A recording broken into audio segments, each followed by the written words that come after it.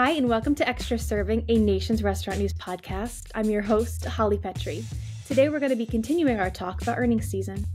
After the barrage of earnings last week, this week seems calm in comparison, but we saw several interesting chains report and we're starting to get more color on the season as a whole. Traffic remains a big through line of earnings season, and this week we saw CAVA buck all trends and post 7.8% increases in traffic while maintaining profitability. On the other hand, Sweetgreen is yet to become a profitable company several years after it debuted on the stock market. At some brands, name recognition is the number one priority. Dutch Bros is aiming to be a household name by quintupling its unit count over the next few years, and Pollo Loco is trying to be a national brand again. We'll also be talking about Shake Shack, Cheesecake Factory, Noodles & Company, Lumen Brands, and RBI. As Alicia Kelso says, stay tuned. This week's interview is Blaze Pizza Beto Guajardo. And now, let's turn it over to my lovely, lovely co-hosts. I'm Sam Oches, Editor-in-Chief of Nation's Restaurant News. I'm Leigh Anne Zinsmeister, Managing Editor of Nation's Restaurant News.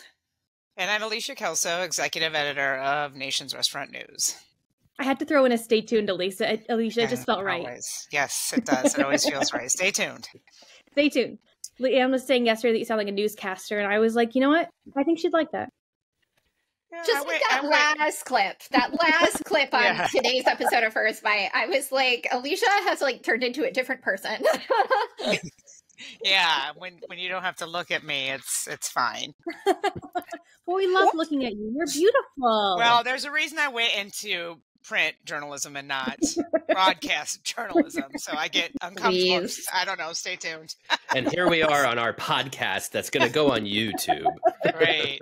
Hi. All right, so how are you guys doing? What's new? I mean, I realized we were talking about college football before this started, but I don't think we should continue that conversation because it's very heated here on the NRN team when it comes to college football. Could get so awkward. Let's pass over that, and let's talk about other things that you guys like. Can I say, I'd like to start by saying I had the lovely experience of visiting Louisville last week, where Alicia is based, and we were attending a conference there, so I had an excuse to go. The International Food Service Editorial Council had the annual meeting there in Louisville, and that was my first time in Louisville. You are lovely, and Alicia was a very wonderful host with she and her wife, Mickey, and their friends, and we had a lovely dinner, and so I'd just like to say, good job, Louisville. Alicia, well done. Yeah, and it's to name drop Mickey, so that makes it even better. Hey, I'll have to let her know. Yeah, no, I've lived here, I think, 11 years. I still don't claim it as mine. I still very much claim to be a transplant. I don't have a Southern accent yet. My wife is super twangy and Southerny. But it has a lot of redeeming qualities. Chief among them, the bourbon industry, which very Sam good bourbon. Did a great job helping our bourbon tourism while he was here last week. For anybody who is interested, The only thing I did not do, which I wish I had done, was take some bottles home with me. That was on my mind, but as I am flying solo on the drinking front in my household these days, I was like, that's just gonna sit there for a long time. Yeah. So anyway. I should clarify that my wife is pregnant. I shouldn't that sounded so weird. Probably people are like, what happened at the Oches household? Yeah, we got number 3 coming. So yeah, everybody was all thinking, what has happened in the Oches household? Yeah.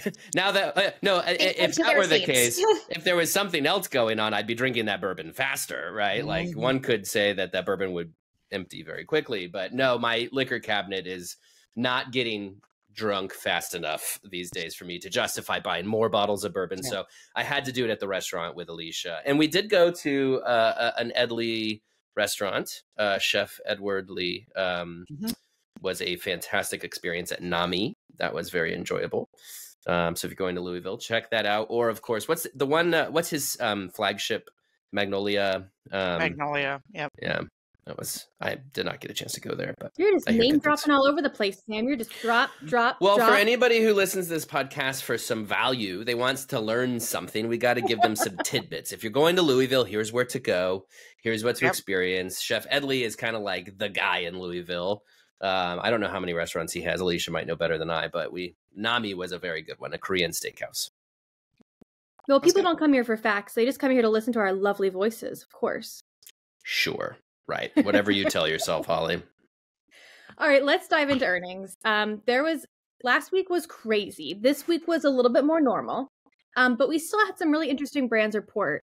So Alicia, I'm going to turn it over to you first so you can kind of give a summary of what's going on.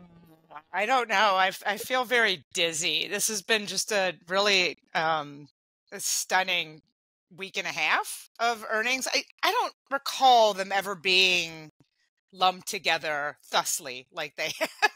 I don't recall them. So I'm still unpacking a lot of things, even from, last week's, crazy schedule. The one thing that I like to listen in on is, every single company has such an interesting pulse on the consumer because they're discretionary spending companies, right?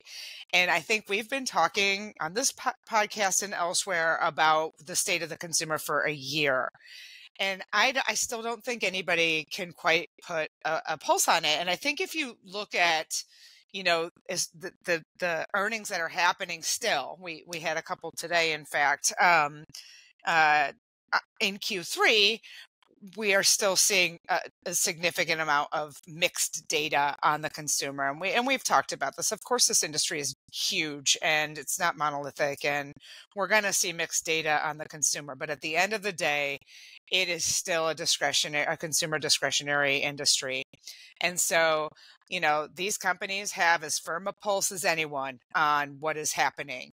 And from my vantage point, there are some companies, Darden is a great example. Consumers continue to be resilient. Resiliency has been a major theme in Q3, but there's a huge but there, more selective. And a couple of companies discussed how they're becoming more selective. And I think what's interesting is when you think about everywhere from QSR to casual to fine dining up to Darden, we're seeing this. We're seeing a lot of, trade in and out activity in a way that we haven't in quite some time. Obviously things were anomalous during COVID.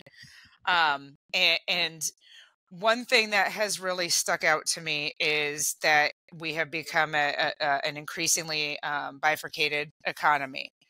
Several companies noted that they're doing just fine with consumers 75,000 and above. Conversely, the lower you go on the salary poll, those consumers are trading into food at home.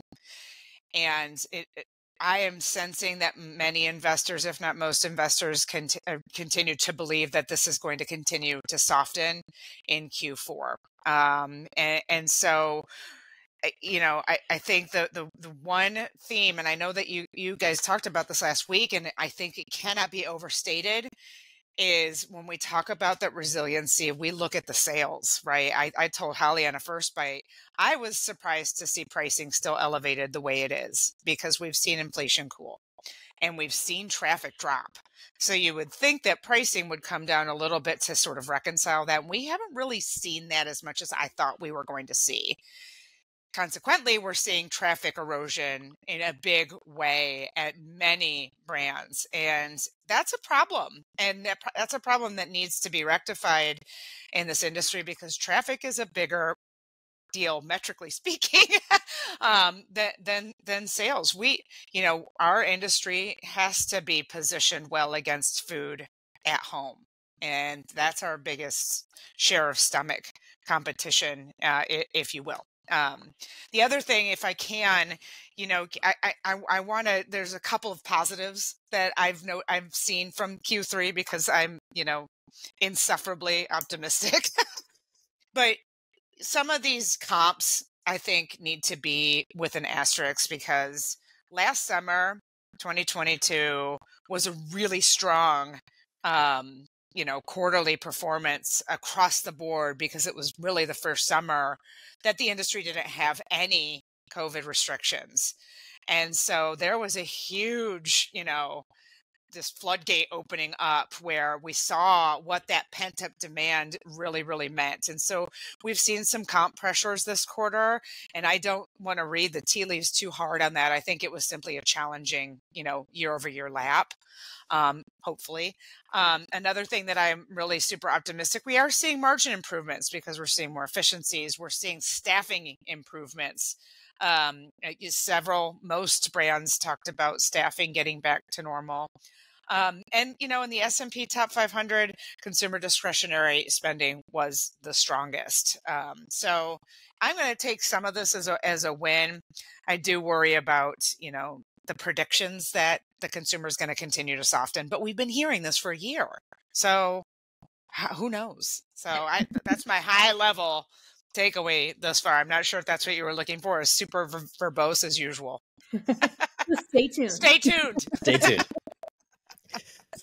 Yeah, I don't have, I'll just drill in on a few of those things because I think Alicia summed it up really well. I mean, the first thing I would say is I don't envy any restaurant company that has to consider the pricing issue because I think the reason they probably haven't come back on pricing is because that's a huge gamble, because right now that's helping them with their sales. And if they made that risk, they made that gamble and said, okay, we'll decrease our prices to bring it down in hopes that people come back, there's always the chance that they don't. And then you look twice the fool for traffic being down and sales being down, right? So they're keeping their sales elevated because they know traffic is down, and then the higher price points are going to at least make sales look kind of okay. And so that's what you see across the board, right? You see a lot of companies with traffic down, as Alicia's talking about. But, for a same store sales point anyway, there's kind of some good news to report, even though we can all look at that and say, it's not that good of news if your same store sales are 4%, but your traffic is down 5%. And so yes, I'm glad I'm not making that decision, because that's probably what you're seeing in these companies not bringing prices back down to earth, is that you could sweep the rug out from under you entirely. And I think the other thing to point out that Alicia mentioned was this fact, this sort of efficiency standpoint. In some regard, I see this year, last year, maybe to some degree 2024, as a period of like, you just got to hunker down, retool your concept for the future, take the hits, because they're going to be hits, and recognize that hopefully on the other side of this thing, the efficiencies, the changes that you make, the brand evolution serves you well in whatever comes next. Because, Shake Shack is one example, pointing to how much, Leigh Anne, you did a great job writing about this, so I'll let you describe it a little bit more. But like they, kiosks being so key to what they're doing, and, labor retention and recruitment still being top of mind for them. Kiosks have kind of taken over in this great way and become this great efficiency that they can, try to focus on profitability by saving on labor through kiosks. Dutch Bros, another example of a company that is just growing out of their mind. And I mean, their entire operation is built around efficiency because there's no dining room. It's a drive-through only operation. It's a very streamlined menu. We would all do well to look at Dutch Bros and understand what the future is, especially if you're a very focused menu. It doesn't have to be coffee, but they're expanding like crazy, even though their numbers don't blow you away right now. Once upon a time, their numbers looked more impressive. But, they're in growth mode, and a lot of the efficiencies they've focused on are helping them quintuple their footprint, which is just crazy to say that out loud, that any company could do that. But because of the efficiencies in their company, they can. Even Burger King, they're downsizing. They're, stripping out some of their underperformers. Again, I think if you really gave this season a theme, it would be, perfecting the concept, retooling the concept, making it more efficient, the operation more efficient, so that you can really enjoy the fruits of that labor in the future. But in the meantime, you're just going to have to take some lumps. Yeah, I definitely see, if you can call it a trend, one of the trends this quarter is that companies are talking about the same things they were talking about last quarter. Noodles is talking about pricing strategy. Shake Shack is talking about labor. Kiosks are a big part of that over there. Kiosks at Shake Shack now drive more than 50% of in-store orders, which is huge for the labor piece. They're also making other labor moves. Are rolling out dynamic scheduling, they're talking about retooling their whole labor model. I think we're going to see things from them in 2024 in that regard. They just opened their 500th unit globally, and they are talking about new drive-through prototypes. I mean, I can remember just a handful of years ago, Shake Shack did their first drive-through, and we all went, what? And now it's like one of their strongest channels. And so not only do they have their, I forget what they call them, but their drive-through units, but they're talking about retooling those and making them stronger. So I think across the board right now, companies are just accepting that, traffic isn't great across the board, but we're doing something right. So we're just going to double down on what we're doing. We're going to figure out how to do it better. And then hopefully when the consumer is ready to come back, we will have an even better product and experience for them. It's a great, talking about Shake Shack and then Sweetgreen, I think is a good parallel. And then also bringing Chipotle into this conversation. Chipotle reported, right? Yes. And I'll let Alicia talk about that because I think Alicia knows more about that than I do. But if I could really quickly just share, Chipotle, Shake Shack, Sweetgreen. I want to put these three brands out there because, the three darlings of the industry in the past 20 years. 20 years ago it was Chipotle, then it was Shake Shack, then it was Sweetgreen. Not necessarily in that order, Shake Shack and Sweetgreen, kind of at the same time. Anyway, all three of them started as these high quality, fast casuals. We will never do drive through because, to Leigh Anne's point, how many years ago we were like, Shake Shack drive through, really? And now they're investing wholly in that. Sweetgreen is the same thing, right? Like Sweetgreen is doing their innovation kitchen, infinite kitchen. Thank you. I'm stuck in Taco Bell world. That's another story. But they're finding, okay, this can be successful for us. And Sweetgreen, Holly, as you wrote, they are still not profitable, but they're getting closer because they're discovering with these investments that they're making in their restaurant, in their operation, in things like drive-through and in automation, they can save some money and become more profitable. And I just think, Shake Shack and Chipotle and Sweetgreen, you can all see them arrive to that same conclusion at different parts in their history where they said, maybe if we made things more convenient, more technology driven and more automated, we could really become more profitable. And Shake Shack and Chipotle, yeah, that's the case. And Sweetgreen's going to get there too. Well, and I think one of the other through lines of this whole earnings season is technology. Joanna Fantozzi wrote an amazing piece about all the new tech that's rolling out, but we saw Wingstop say it's going to make its own proprietary technology platform. Like, that's crazy. Chipotle has its new automated make line, which it hasn't talked about on its earnings yet, but Sweetgreen is making more of their infinite kitchens. They are wholly investing in this. And when it comes to technology and loyalty, I think we're seeing a lot of new moves forward in that. CAVA talked about updating its loyalty program. Sweetgreen's doubling down on its loyalty program. We're seeing a lot of places use technology to, again, become more efficient. The loyalty piece is really interesting because when you can't find the traction that you need on traffic, you've got to make a strong play for frequency. And the way to do that is through loyalty. And, loyalty is really hard to come by these days. There are dozens of studies that those younger folks aren't loyal to brands, and how many restaurant brands do you want on your mobile phone real estate, pushing you notifications? And so, I think we'll continue to see these iterations and these ramp ups of loyalty because frequency and exclusivity are two really important components in this environment and will continue to be so because consumers are just used to this now. They're used to that exclusivity angle, especially. One thing I think we need to probably touch on in this bigger Q3 conversation is the value equation and how wildly different it is from the last time.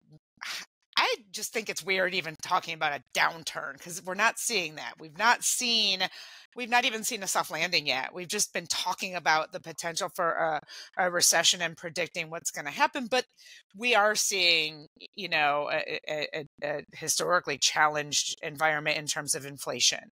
And so value has become more important in a strange way, in a different way than versus 2008, 2009, for example. And what I mean by that is, every single company mentioned how important value has become. That's no secret, especially when they're still trying to reconcile the pricing versus traffic piece while protecting their margins, which is critical. Which I think, Sam, is why we're not seeing the pricing come down as quickly as we still have to put those margins, to paper. But if you look at casual dining in particular, where we're experiencing some pressure among, their younger or their lower income consumers, we're seeing things like, Chili's 3 for Me, Applebee's, endless wings and Dollaritas, Olive Garden, never ending pasta. These have been tremendous successes for these companies. And they're not deep discounting. They're not huge. They're not Hail Mary passes going just to, get people in the door and, profitable traffic be damned.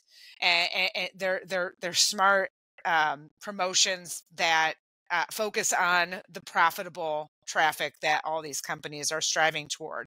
And in fact, Red Robin, which we all know is going through this massive, revamp from the past 2 years, they've got a 5-point North Star plan in place. They took the hit. Their revenues were down, mid-single digits. They took the hit. They're like, we were expecting this because we don't want a deep discount like we did last year. We're going for profitable traffic. So we're going to do these promotions that get that profitable traffic in the door, like those companies I mentioned before. And it kind of goes to what you said before, Sam, where it's like, we got to kind of take a little bit of pain to position, where we're going to be in 2024. None of us on this call know where we're going to be. In fact, nobody on these calls know where we're going to be. And predictions about a softening consumer have been resonating for over a year now. So this is the value conversation is growing, but it's growing in a wildly different way than I think it ever has in the industry, which is really intriguing. Well, you look at the brands that saw traffic increases this year. Chipotle and Texas Roadhouse, 2 really important traffic increases. Starbucks saw a traffic increase, and CAVA. I mean, what do they have in common? That they're all occasions that, you want to go and enjoy yourself. Starbucks is a daily occasion, but Chipotle is not, CAVA's not, Texas Roadhouse is certainly not a daily occasion. So it's people are going out for these more special things. Like for a lot of people, Chipotle is a special thing to go and get. Like it's not, Sam, you were talking about your hometown, how it's one of the fanciest restaurants there. Like Chipotle is not an everyday occasion, but it's a special occasion for a lot of people. Texas Roadhouse is certainly a special occasion, but these standouts are really saying that the consumer is not trading down in all aspects. Some aspects are trading up. Yeah, and I think it's clear that customers still want an experience, right? And however they define that experience. And I think this comes back to even the value conversation, which is a value that Chipotle provides is a better experience for a QSR. If you want a QSR Mexican experience, Chipotle's value is a better version of that, right?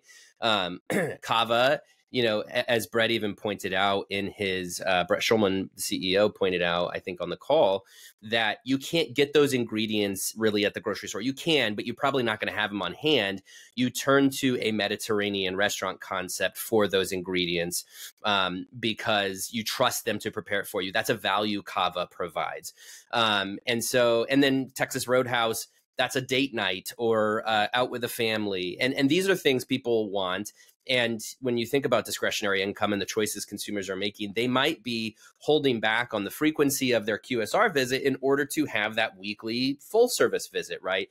And so I think that a lot of restaurant concepts understand that, especially some of the full service and upscale for their category kind of concepts, understanding we can provide an experience unlike any other. And so that's probably why you see the traffic, really strong at those companies. To stay on CAVA really quick, though, I think CAVA is so fascinating, of course, because they're just killing it with traffic, almost 8% increase in traffic. Their numbers ever since they went public have just been astronomical.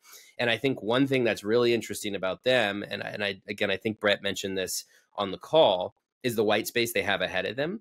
Because I speaking for myself in Columbus, Ohio, no CAVA here yet. And Columbus is the 14th largest market in the country, historically been one of the places restaurants like to get to early because it's just a great restaurant town. CAVA's not here yet. They could pop 20 to 30 of those in this market in the blink of an eye, and they would just be off and running. Now, there is a local Mediterranean concept quite like CAVA that I dearly love, and so I hope they don't just wipe them off the map. Hopefully there's room for everybody, but that restaurant's doing really well. It's called Agape. Shout out to Agape here in Columbus.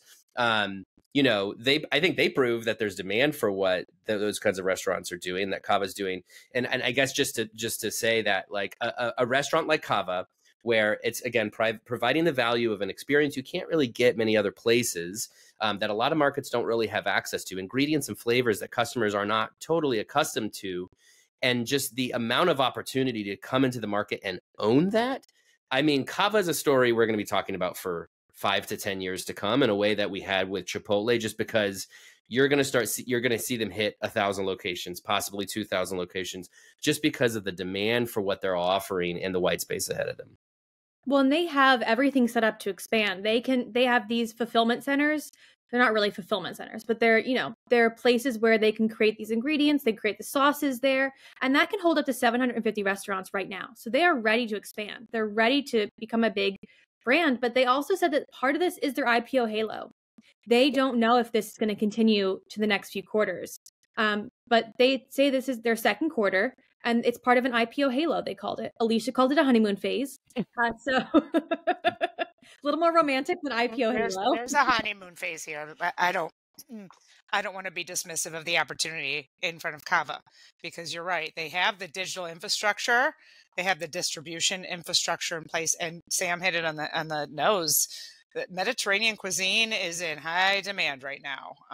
And it has been, but there's not been anything to fulfill that demand with the potential, public potential that CAVA has now. I want to go back, if I can, to something else that Sam said about the experience, because I wrote a story. Sam and I went to Prosper Forum in August in Florida, and we were privy to some exclusive research there from Alex Partners. And what their research yielded was that consumers, their mindset has changed so dramatically for in a permanent way from the pandemic. And what that means is they're spending different. They're not just going out willy-nilly and buying stuff. Experiences have taken a significant amount of precedent. And that research opined that this is to the benefit of the restaurant industry. And a couple of casual dining concepts touched on this, including Dine Brands, which said that, dining out in and of itself, it provides that value. It's not about price. It's not about deals, discounts. Dining out provides value because it's quality time. It's, an experience that you don't get at home. And so the research opined that this is a permanent change. I don't know if that's, accurate or not. Time will tell. Stay tuned. But I find that to be really fascinating, because we've talked at length about the pent-up demand. We've seen the pent-up demand that came out of the pandemic for the past two years. It's sustained, right? Dining out is still very much a critical need for a lot of consumers. And this research is opining that is a permanent change, that we are going to value these experiences for the foreseeable future over things because of what we went through. And of course, that has benefits to the restaurant industry. Well, do you guys feel like you've spit out everything you can, or anybody have anything else in their lungs to say? I think Q4 is going to be interesting. Just like Q3 was, just like Q2 was. I think that it's been really just dizzying trying to keep up and trying to figure this out. We've been talking about when the shoe is going to drop. We're looking at record high credit card debt. We're looking at student loans, interest rates, mortgage rates, record high car payment rates. The consumer is undoubtedly pressured, but the shoe is, I don't know where the shoe is, relative to the ledge. And I don't know, where's the shoe? Your metaphor is falling apart, Alicia. Usually does, but someone come with me. I find it. Are really, we jumping really off a cliff? I'm sorry. Where are we going? No, we're not. Okay. A shoe. Going off a cliff. Well, this is why I count myself very lucky to be covering this industry, and I'm sure you guys do too, because there's never a dull moment. This restaurant industry is always doing something, for better or worse, and it keeps us on our toes. And I think because we're weirdos, we're junkies for this stuff, we really like it. But sorry to anybody out there who is in the thick of it and doesn't find it as amusing as we sometimes do. Good luck with your pricing.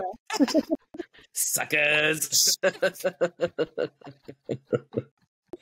If it makes you feel better, listening to a podcast about media would depress us in a similar manner. This is right. This is a good point. That's why I don't do that. Yeah, same. What if we did? All right, guys. It's been wonderful, but I think it's time for us to wrap it up. We're talking about shoes a little bit too much, so I think it's time for us to wrap it up. So I'm going to shoot it over to Joanna, who interviewed Beto Guajaro, the CEO of Blaze Pizza. Thank you guys so much for joining me today. Thanks for having. Thanks, Holly.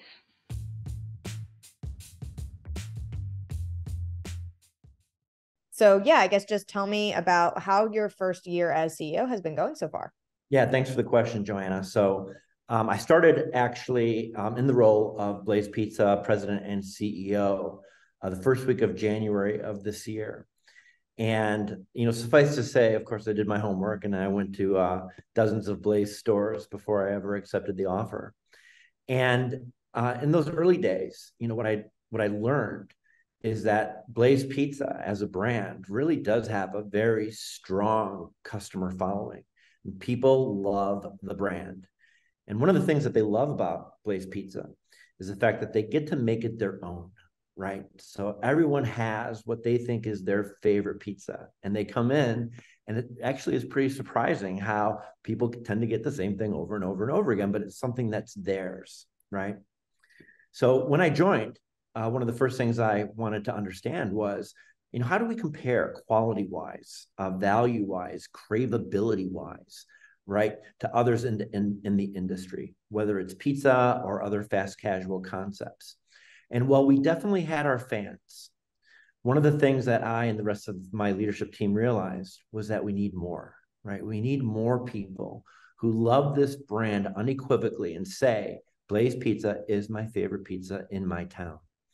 And so, with that, and then looking at where we were from a technology perspective, our loyalty program, being able to provide excellent service in our stores and technology within the four walls of the store, I definitely saw a lot of opportunity. And really the past year has been all about establishing what that roadmap is going to look like to adapt better product, better technology, to provide better service and more craveability to our customers. Great. And so I know the company has been adding some multiple new executive leaders lately. Can you tell me a bit about how you think that the fresh faces in leadership are driving the company forward? Oh, absolutely. I have a phrase that I was once told that I like to live by, and that is always be grateful for the new energy that's brought into your life and the spark that it can create, because with the spark can come a new fire. And so I love when we have the opportunity to bring new talent onto the team. For Blaze Pizza, that's been a couple of things so far. One has been bringing on a former colleague of mine, Kevin Moran, to become the Chief Development Officer. Kevin brings a ton of experience into this role, but probably most importantly for Blaze Pizza is his experience internationally. So Kevin has a wealth of knowledge on how to expand businesses beyond the domestic walls of the United States. And then in addition to that, we brought in a new Chief Operations Officer in Johnny Tellez. Johnny and I have known each other for a number of years as well, but one of the things that Johnny brings is really world-class knowledge and capabilities of virtual operation support. Johnny was instrumental in building the Customer Experience Center of Excellence in his previous role. And as he gets his feet on the ground at Blaze Pizza, we're already having discussions on what is it that we can do to better support our franchisees and their store operations. Great. And I'm particularly interested in the development, because it sounds like you guys are really trying to expand Blaze to new markets, even kind of in new markets internationally. And so what would you say are some of the challenges of expansion in new markets and new cities? Yeah, great question. First, let's start with challenges in the domestic market in the US. It's one thing to be opportunistic when investors come to you. It's another thing to actually be strategic and think about, where you want to expand. And it's difficult to gain economies of scale, both in supply chain as well as in marketing, if you only have one store in a city, right? You need to have a footprint that's going to allow you to gain consumer knowledge of you. And when you start to go internationally where your brand may not be known, that's even more important. On international markets, we seek obviously to go to places where customers already have shown a petulance for loving domestic brands, or US domestic brands, I should say. We're looking for places where we know that the economy and or government regulation makes it easier to actually do business in those countries. And let's not forget, the challenges of operating internationally when you're dealing with foreign currency exchange and the fluctuation of those exchange markets. And so absolutely, we're looking for a path of least resistance, and some of those markets would not be of any surprise to you, whether it's in Western Europe or in Asia, right? We're looking for those markets that we know have a strength of supporting Western brands and ideally already have a love for pizza. They just haven't experienced Blaze yet. That's awesome. So I'm hearing something about a brand revamp for Blaze. Could you describe to me what that strategy is going to be? Yeah, great question. So as I mentioned, earlier in the conversation, we need more fanatics. We need more fans. We need more people to say Blaze Pizza is my favorite pizza in the world. And while talking to, several thousand consumers in the research that we conducted, what we learned in the pizza business, if you can win with great crust, if you can win with great sauce, and if you can win with great cheese, you kind of have the trifecta already, right, of becoming someone's favorite pizza. And when we looked at what we had, while certainly many people love what we have, we believe there's an opportunity for us to actually win with even more flavor. So win with the product, win with the flavor. 2, win with craveable value. We're never going to be the discount pizza house like you get from many of the national chains who focus in on the experience of delivery. At Blaze Pizza, we believe that we win first and foremost when you come in and have a great customer experience led by the 3 most important words at Blaze Pizza: speed, speed, speed. And it's almost a magical moment where you're creating your own pizza down the line and it comes to you in 180 seconds after you've placed your order. But on top of that, as mentioned, with great flavor, we will win more fans.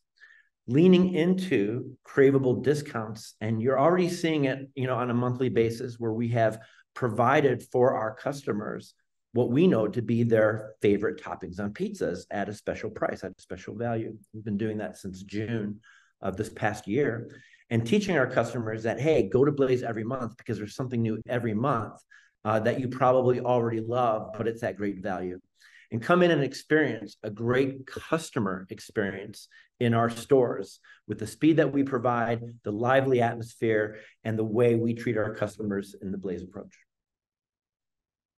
Yeah, what it really sounds like to me is that maybe some menu changes might be on the way, as well as new and exciting discounts. And so what would you say are some menu changes or additions that you're excited about? Yeah, thanks for asking. So we're exploring a number of different fronts, and I can't give you all the details, but I'll give you the generalities. As we look at our signature pizzas, right, we believe that there are ways to either add or replace some of our signature pies that make it easier for customers to make those choices. In addition, menu design and being able to lean more into a visual representation versus just words of what it is that we're offering. In addition to that, new ingredients, as mentioned, that have more flavor, whether it's in our proteins or in our vegetables. And we're also looking at new salads as well as new entrees that are protein only. And that's all I can say about that. Well, we look forward to hearing a bit more about that. And so something I'd love to talk about is we were kind of following closely the meteoric rise of the fast casual pizza category, which I know kind of struggled a bit during the peak of the pandemic years. And so how do you think Blaze has kind of turned that around and is making fast casual pizza category kind of like thrive again? Yeah, absolutely. So it's really about building habit with your customers, Joanna, right? And getting people used to having a reason to come to Blaze. And let me give you a couple of examples of what I mean by that. When we were looking at the frequency of which our customers actually came to Blaze, it definitely decreased during the pandemic because fewer people were eating out, and we didn't necessarily have that delivery network that many of the other pizza companies had. Coming out of the pandemic, we needed to create reasons to come to Blaze more frequently, more often. And we started doing that with product, as I mentioned already. But we also did it, here in August, we ran a Kids Eat Free discount opportunity on Tuesday nights, because Tuesday was typically one of the least exposed family days, at Blaze Pizza. And by golly, within a month's time, Tuesdays became one of our busiest days, during the month of August. And it'll be something that will be bringing back to the marketplace here in 2024. But in addition to that, we've introduced some new technologies into some of our test stores that help us manage and measure, the service levels that we have in our stores and the speed of service. And what we're finding in those stores where we are more effective at measuring the effectiveness of the customer experience, we're improving it. And those stores are actually showing us some of the highest same-store sales year-over-year growth. And it'll be something that we'll be rolling out to more, if not all, of our stores in 24. Oh, fantastic. I definitely want to get to talking about the technology in a moment, but I love that you mentioned discounting, because I've actually written a bit about discounting in the industry and kind of the patterns that we're seeing. It seems like it's kind of a debatable topic. It seems like certain brands it's either love it or hate it. Certain brands are increasing discounting or just saying we don't want to do that anymore, and it's all about everyday value. So how do you choose kind of which one is best for Blaze? Yeah. How we choose is first by understanding what is actually driving and motivating customers to interact with this category. And you can't operate effectively in isolation from what's going on with the competition in the marketplace. And so the pizza category unto itself, especially amongst those that consider themselves national brands, they are all discounting all the time on every day, if you know what I mean. And we're looking at our stores. The average unit volume of a Blaze pizza is going to be anywhere from 1.3 million to 1.5 million. And so for us to be effective, we have enough customers and fans who are going to come to us to provide us with the support for those levels of sales. But then there's a whole bunch of other customers who don't consider Blaze because they're seeking not everyday value, but feeling like they're getting more value than is what's available every day. And so we look at discounting by channel as an example. So you come into the store for one experience, but if you come in just to pick a product up and take it home, we can offer you a different discount than what you'd have necessarily in the store. At Blaze, we're never going to be a discount brand on all the time, but that doesn't mean that we can't create opportunities to leverage discounting to invite our customers in for another time that they may not have considered Blaze in that week or in that month. That definitely makes a lot of sense. And then to get back to you talking about the technology investment, could you get into kind of specifics on that and how you think different types of tech investments helping operations and customer experience? Yeah, absolutely. And let's talk about both, customer facing, technology as well as, back of house or kitchen, technology. Yeah. So let's start with the customer facing technology. I have a lot of experience in loyalty apps from my previous history, both with Starbucks as well as Focus Brands. And of course, we all have experience now with loyalty programs, whether it's with hotels or other restaurants and whatnot. And certainly, we're all willing to have an app on our phone if it's a brand that we interact with often, or it's a brand that can offer us great incentive or value. Think about staying at a hotel for 3 or 4 nights and doing that 2 or 3 times a year, and that's going to provide you enough points that you get a 3-day stay somewhere else, right? Well, that's a lot of value in terms of the dollars. But think about something that maybe you only visit once or twice a year and you spend $5 to $7. Do I want to keep an app on my phone for 4 years before I get a free $5 value off of something? It doesn't make any sense, right? At Blaze, we know that our most loyal customers absolutely want to be a part of our loyalty program because they're visiting us, 2 to 4 times a month. And so they're going to earn value, within just, a few visits of Blaze Pizza. But how do we incentivize customers who may not come to Blaze that often to still be a part of our loyalty program so that we can market to them directly and turn them into more frequent visitors? And so there, we're looking at new ways of participating in our loyalty program that doesn't require you to actually have an app on your phone, right? But rather allows you to sign in, so to speak, the moment you walk into the store, whether it's through kiosks in the store or new technology at the greeter. And so there, what we're looking at, now we're talking in-store technology. Previously at Blaze, you spoke to a greeter and there was no technology until you actually went down to the POS at the end of the line. Now we're looking at actually collecting information about who you are, if you want to provide it, via phone number at the moment you walk into the store. That allows us to know whether or not you are a loyalty member, and we can both acknowledge that we know what you love and or offer you special value as being a part of our loyalty program. Once you place that order with the greeter and you go on down the line and you customize, we now are capturing the amount of time it takes to move down that line. As mentioned, speed, speed, speed, right? And so helping customers make decisions more quickly down that line and being able to measure what that looks like various times of the day, various employees who are working the line, offers us a chance to find out what are the behaviors that we seek to introduce in the restaurant to ensure that speed is balanced appropriately with that customer experience, both the customer who is having the experience and the one who's waiting for it next, if you know what I mean. And then, of course, we get to the POS and you pay for your pizza. How long does it actually take, to get your pizza from the moment you pay for it until it's actually in your hands? And we strive for 180 seconds or less. But historically, we've never actually managed that. Now with new kitchen display technology linked into our POS, we can measure from payment to actually handing you your pizza and know that we are actually achieving our vision of great speed and a great experience in the store. I love that you mentioned this because I was actually just at the FS Tech conference last month, and one of the things that people were talking about was actually how to apply loyalty type of technology, i.e. digital technology, to your other customers, because, and this is something I didn't even really think about too much, is that your loyalty customers are really just your top 15 to 20% of your customer base. So why wouldn't you apply that same kind of thought process and digital technology investment to the remaining 80%?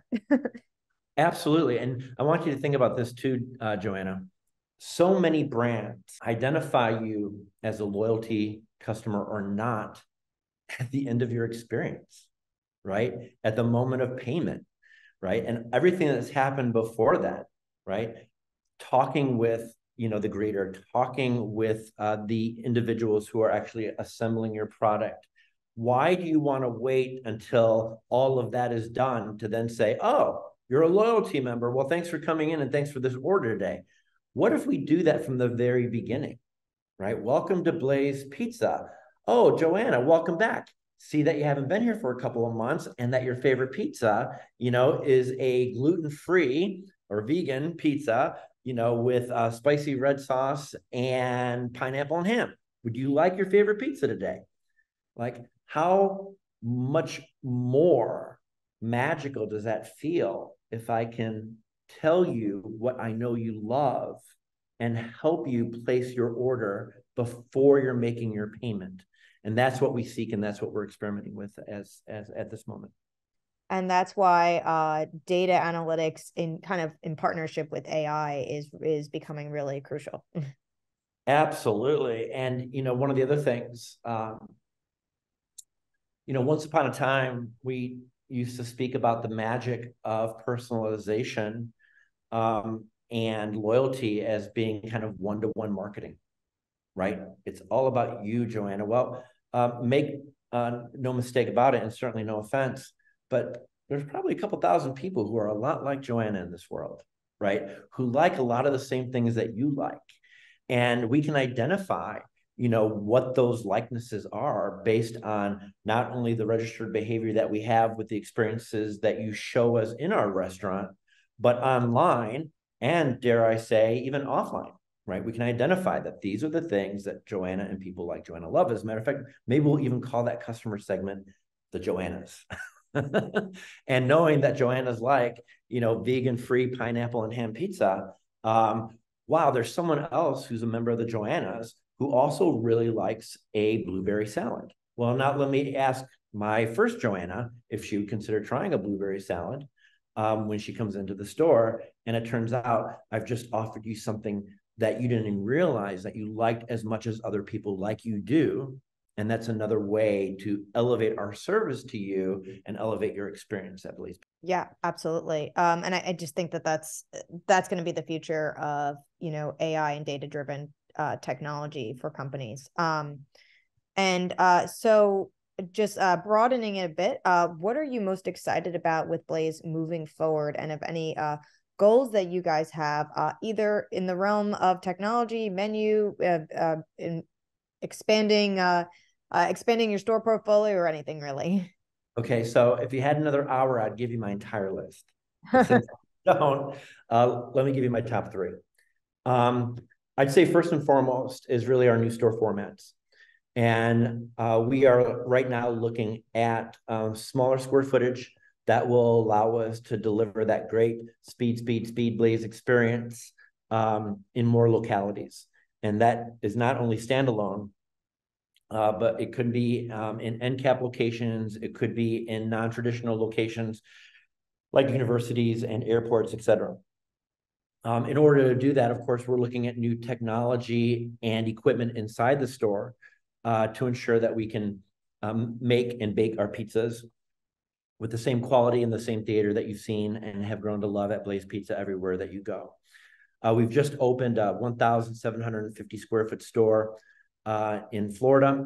And, without giving you all the numbers, let me just say that it is exceeding our expectation by more than double digits in terms of its sales and versus the sales forecast that we had. So new formats, new markets, as we've already talked about, bringing Blaze and that Blaze experience to more and more people around the world is going to be an exciting opportunity for us and everyone on the Blaze team. And also for my franchisees domestically, right? Who gain the power of the brand's extension and the pride of saying, hey, Blaze Pizza, is now located in these corners of the world. And then finally, again, we've mentioned already, new menu, new products, new flavors, and Blaze Pizza becoming the world's favorite pizza everywhere we are all really, really exciting things that are happening right now. Awesome. Well, we look forward to hearing more in the future. Thank you so much for talking to me today, Beto. Really appreciate it. Joanna, it's been my pleasure, and I really appreciate you taking the time to learn more about Blaze Pizza.